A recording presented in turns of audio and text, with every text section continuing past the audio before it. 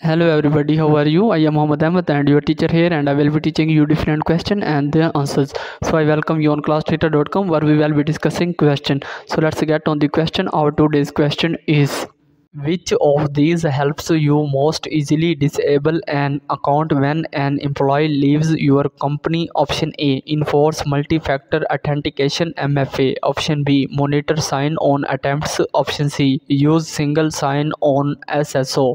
The correct answer of the question, option C. So that's the correct answer of the question. If you have any question, just leave a comment. I will be answering you as soon as I can. Thank you very much for watching the video. Please don't forget to like, share and subscribe our channel. Until next question, bye bye.